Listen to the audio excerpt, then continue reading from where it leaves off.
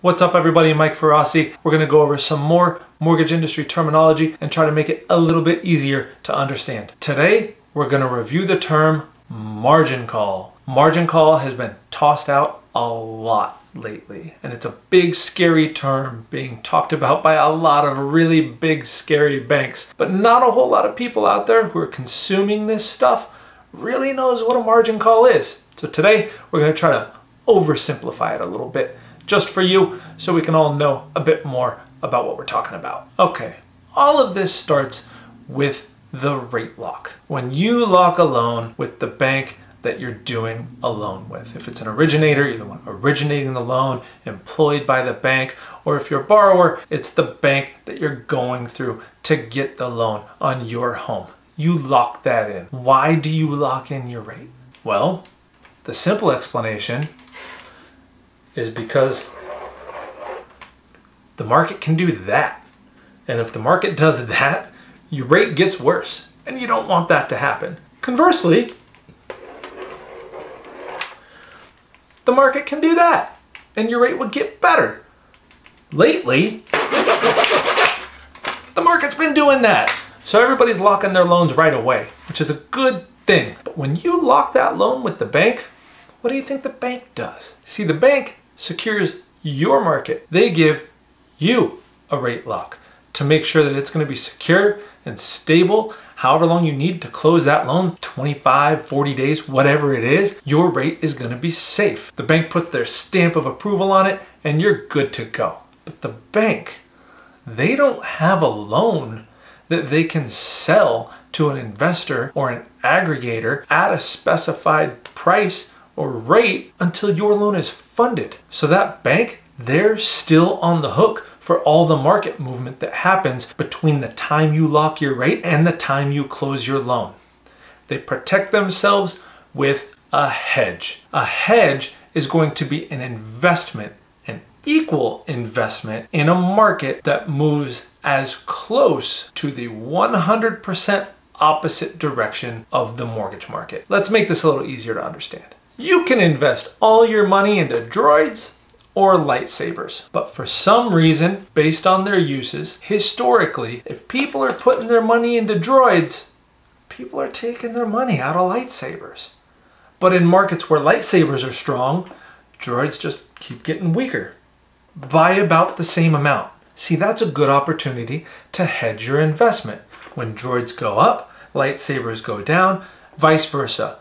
All you Libras know what I'm talking about. It's all about trying to find a good balance in the scales. Now, a mortgage company does mortgage loans, and when they lock your loan, that's an investment to them. They're investing that your loan is going to close at that locked interest rate. And once it does, then they have a secure asset that they can then sell off so they can cash in on their investment. That makes these mortgages look really good, but not in fluctuating rate markets, especially if the value of these mortgages is going down. So to protect themselves, that mortgage company is going to make an equal investment in droids over here. Because if the values of these go down, then the values of these will go up and negate that loss. So when these close, they can also close out these investments. They take some losses here, they make some extra here, everybody's happy. And vice versa,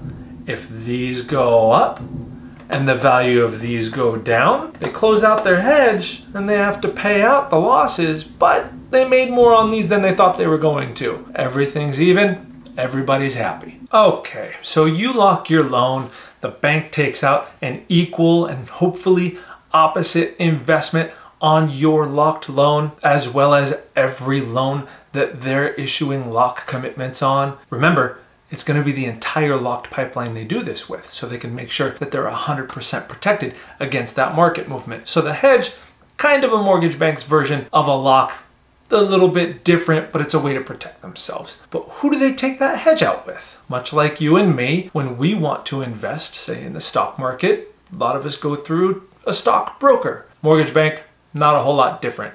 They go through what's called a broker dealer. And the broker dealers are the ones who take out those hedge investments for the mortgage bank. So everybody's happy, right? Yeah.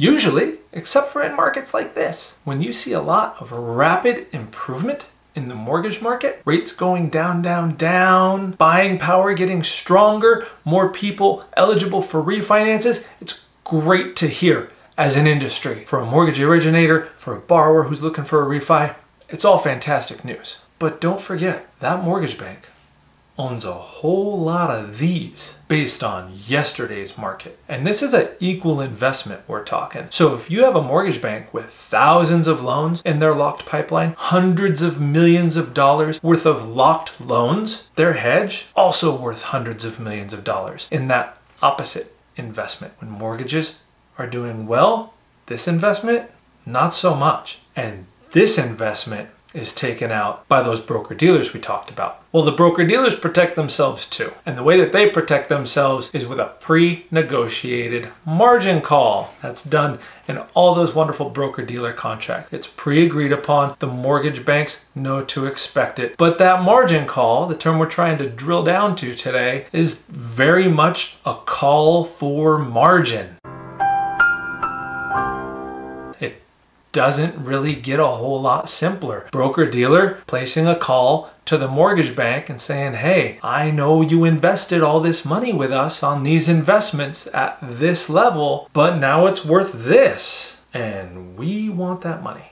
Boom, roasted. They're calling to collect that margin, not when that investment closes out. No, they want it up front. They want it now, or at least a percentage of it, whatever's negotiated. Normally, if you lose on that hedge investment, it's okay because you're gaining on the mortgage loan side. So you're selling all those loans for more than you would have made so you can afford to pay off that hedge. It's not a problem at all. But in a market like today, when mortgages have so aggressively improved, those hedge investments have also aggressively declined past the threshold for margin calls. And when those margin calls happen, that bank doesn't have the luxury of funding a bunch of loans at a big profit so they can pay it back. No, they have to pay that now before those loans fund. Now, a lot of you are thinking, well, those loans are gonna fund, so they're gonna make that money to kind of basically reimburse themselves at that point since they're already shelling it out now. And yeah, you're right. But when you're dealing with investments that are hundreds of millions, sometimes billions of dollars big, those margin calls, they're not for a few $1,000s here and there. They can be for a few million. Great Scott! And there's a lot of companies out there who aren't liquid enough and they're not as well capitalized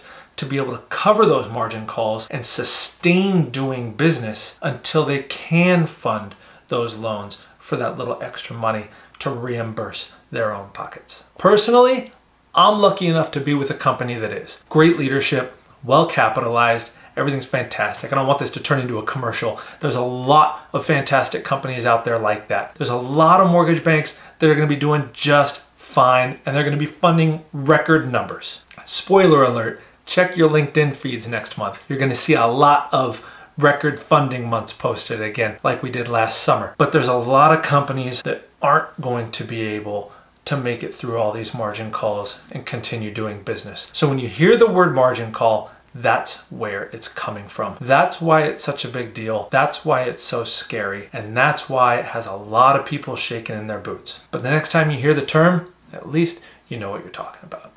Thanks a lot, guys, and we'll talk to you next time.